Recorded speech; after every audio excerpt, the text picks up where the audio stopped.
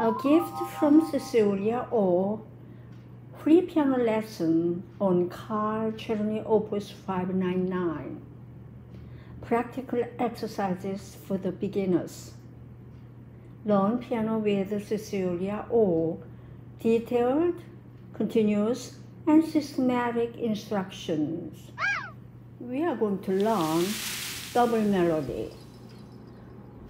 When you have right-hand part, E is C and E, and D and F, you have a double melody all the way through. Before we going into number 17, today's subject, we just practice from here to here.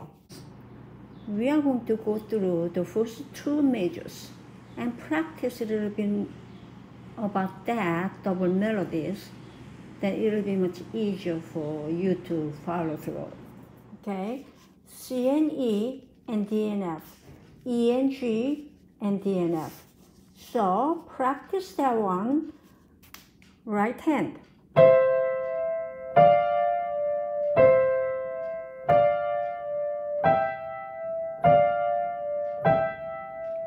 It is not easy at first, but through the exercises, through the practice, you can gain it.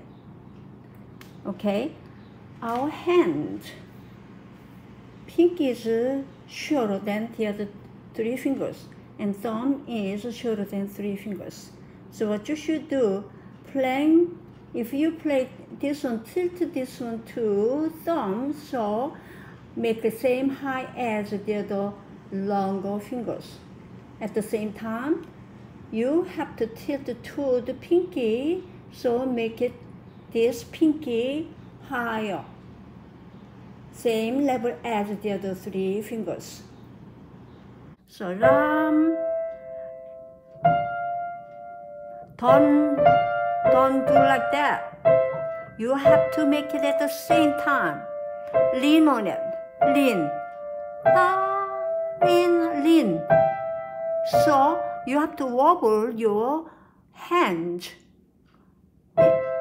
toward it. Wobble. Okay, don't play. Don't do that. Okay, more.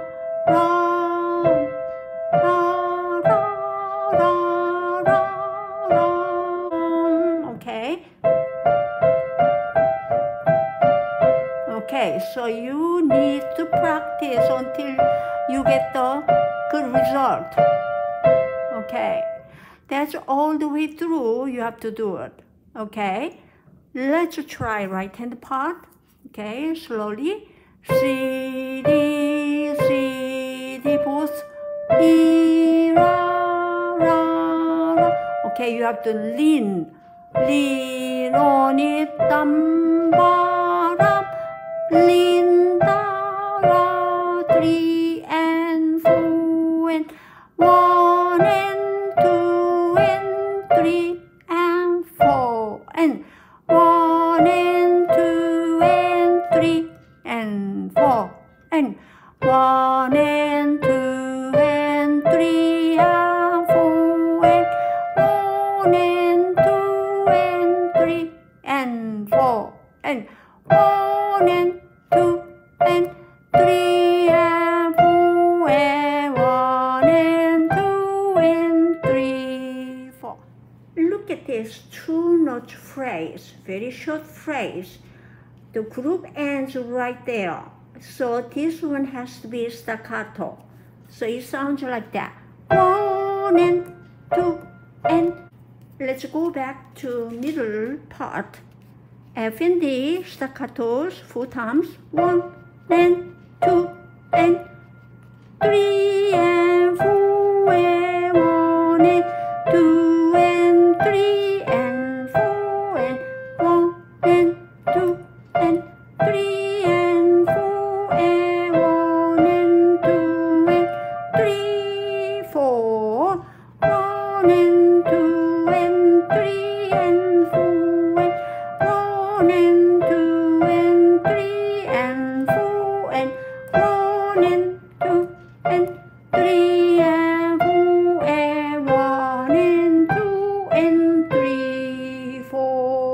off.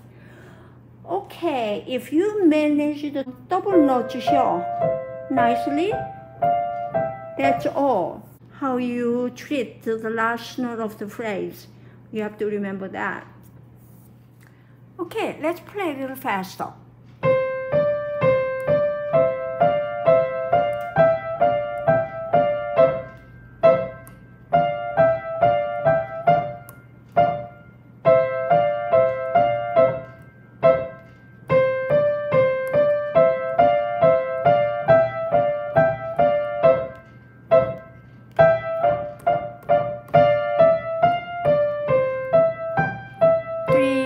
4. When I play long passages like this, don't be impatient. Don't cut off playing. We just have to follow through, even though you are doing very well, all the way through for the exercise, for your fingering dexterity. The more you move your fingers, your finger gets better and move very easily, fluently. So don't cut off here. Oh, well, this is very easy, so I don't have to go through. No, that is wrong.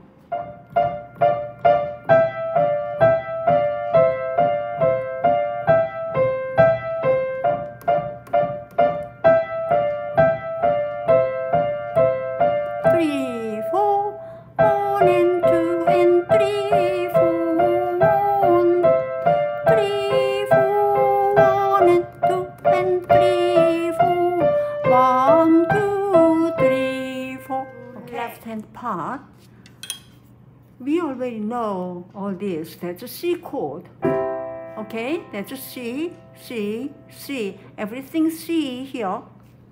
Okay, be sure you change to the G7th. G, okay, so here. Okay, you don't have to count it. And tiny again, and dominant 7th because you have F there. Okay? But this is inversion.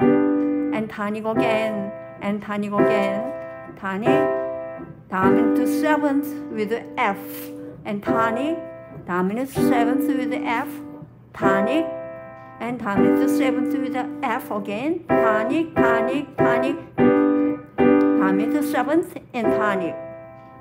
Alright, so we know already all the notes. So we will play slowly both and together.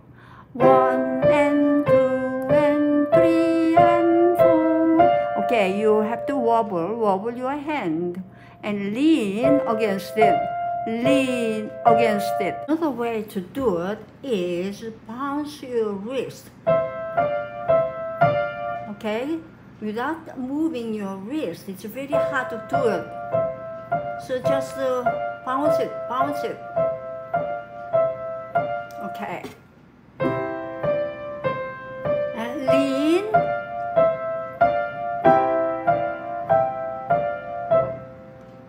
And bounce it.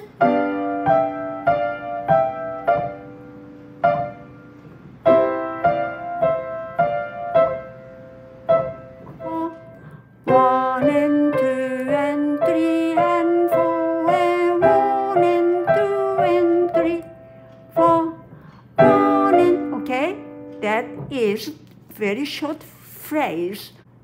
We will do a little faster.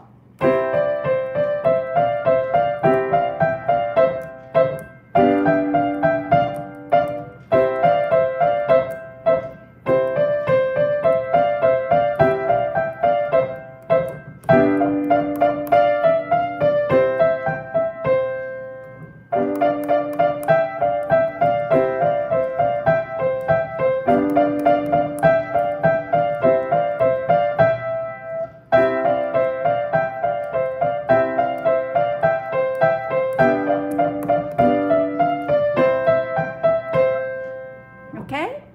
See if we can do faster.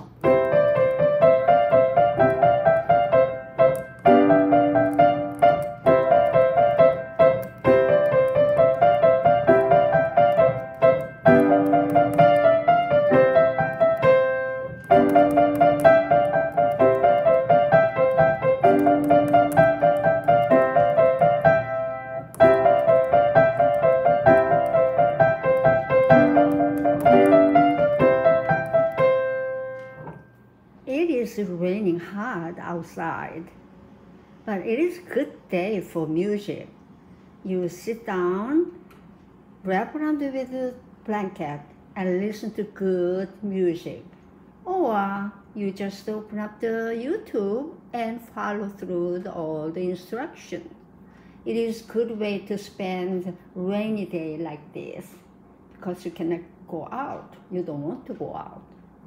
Have a nice day. See you next time. Bye-bye.